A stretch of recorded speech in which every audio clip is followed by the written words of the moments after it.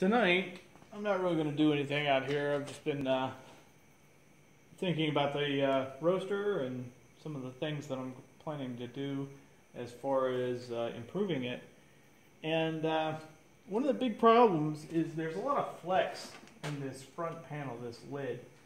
And I can control some of it because I've doubled up the lid. There's two different lids bolted here. There's the inner lid, which is more aligned with the drum itself, and then there's the outer lid, which holds the bearing plate and everything in place. And everything is bolted to both lids, but it still has quite a bit of flex. I mean, you can actually move it if you put something on it, and if I can address it. It would be difficult to just address it. So I took in some consideration as far as what the best way to handle that would be, and I decided that if it becomes a problem, I'll just put this piece of steel on there instead. And this is a 12-inch, or maybe 14 inches, I believe it's 12 inches. This is a 12-inch diameter steel plate, 1/4 inch thick. It'll be a little bit of a challenge to work on this with hand tools, but believe it or not, it can be done.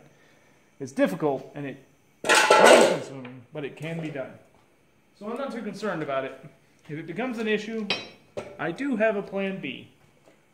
Now, something that I was having problems with was the drum rubbing. And for the most part, I've fixed that. There's one spot that's going to rub.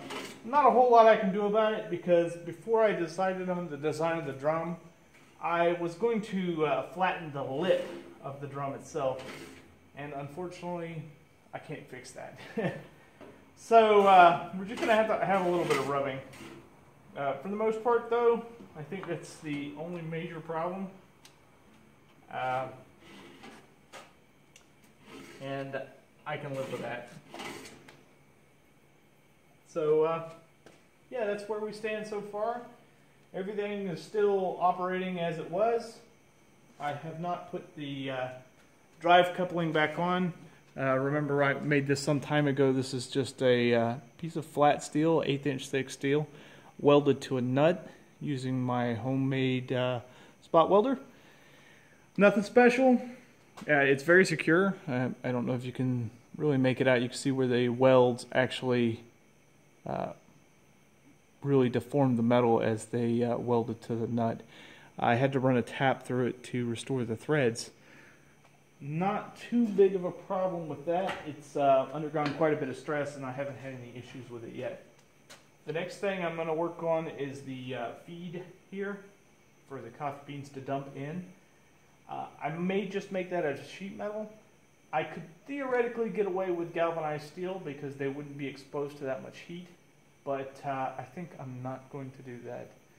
I could use enameled steel like like what you see on a stove, but I'm not so sure about that either.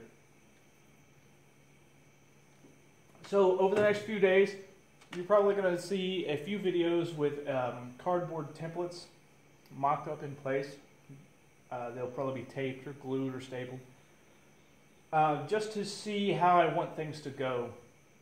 Now, ideally, it will be a big unit with some square ducting that dumps down into the unit, into the coffee roaster drum. It'll have a baffle that switches back and forth, so if it switches one way, the hopper would be closed and the duct would be open. If it switches the other way, the hopper is open and the beans fall in, but the duct is closed. And that would preserve the most heat. But I also want to be able to get rid of chaff. And I think that my best bet on doing that is while the coffee is roasting, keep the duct closed for the exhaust fan. And when it is just about ready, almost ready, I guess the proper term is first crack, I would open the baffle, the damper, whatever you want to call it. I would open that so that the air flows from the inside of the drum to the exhaust fan. And then, when it's time to dump, open the door, and as the beans come out, air pulls through the unit, hopefully drawing out the majority of the chaff. The rest of the chaff can be sorted out during cooling. So that's the idea for now. It'll be a little while before I start getting onto that.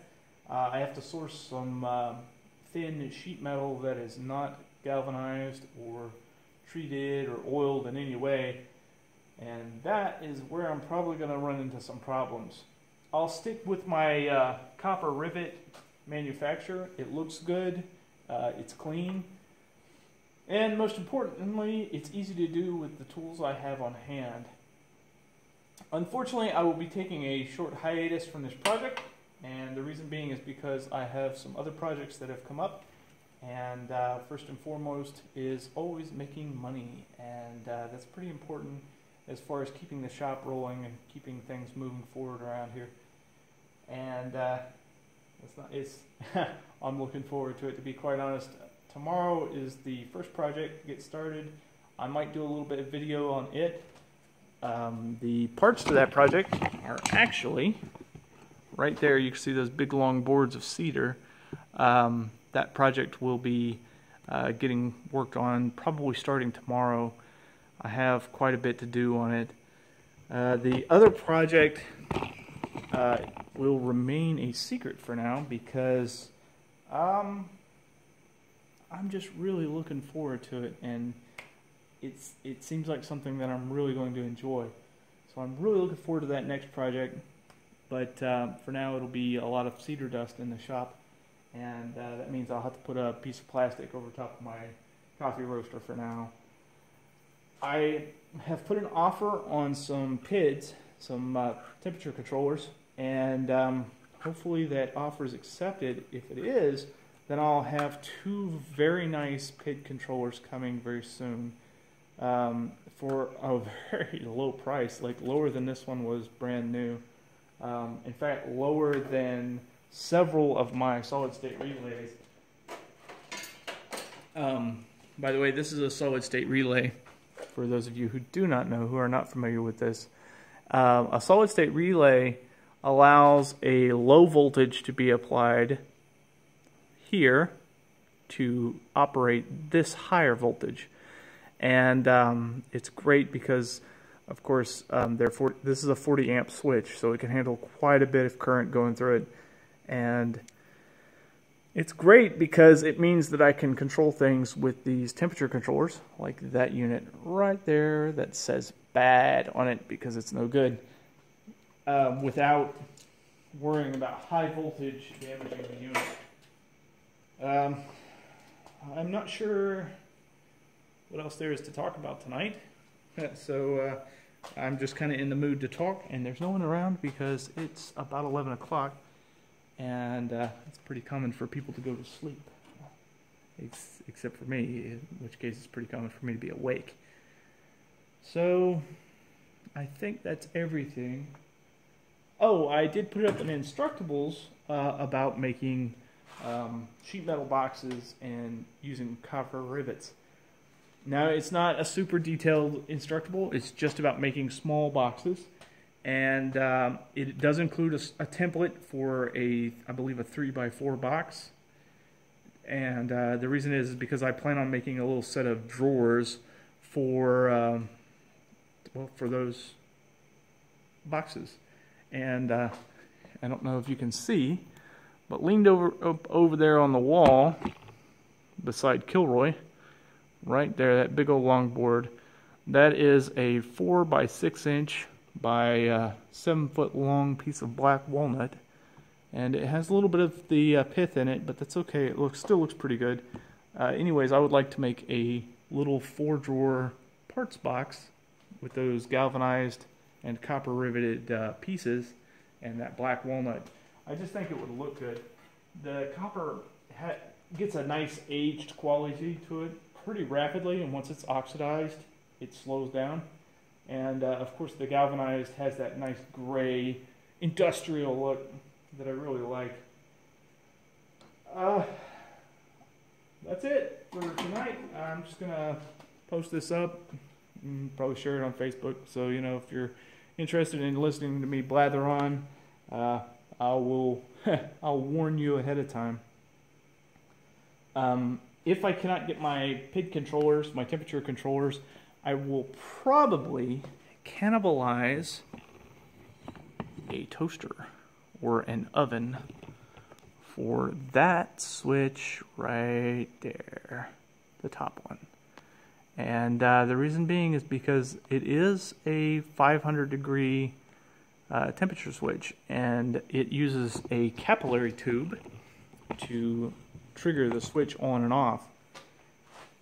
It's not pretty, it's not exactly what I want at all, but it is very functional. Furthermore, there will be another project upcoming that's coffee related after I'm done with the roaster. Maybe actually while I'm doing it, while I'm working on the roaster, I might actually start on it soon, just because I'm interested in it. And that is, I plan on making a custom coffee maker. I have an old Black & Decker coffee maker that was I brought out here to the shop to be the shop's coffee maker. Unfortunately, it kind of died.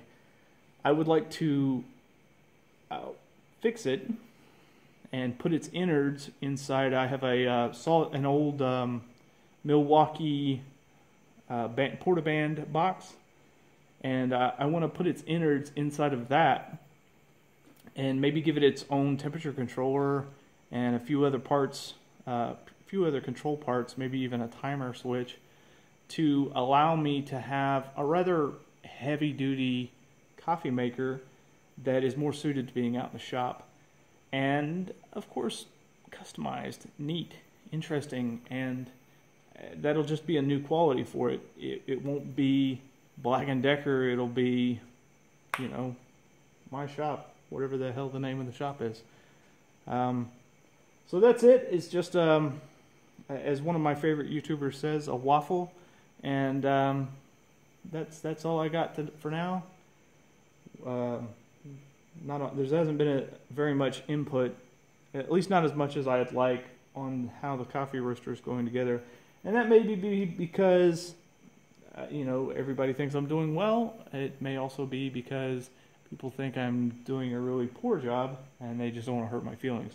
Which, being the internet, is actually, it sounds rather unlikely.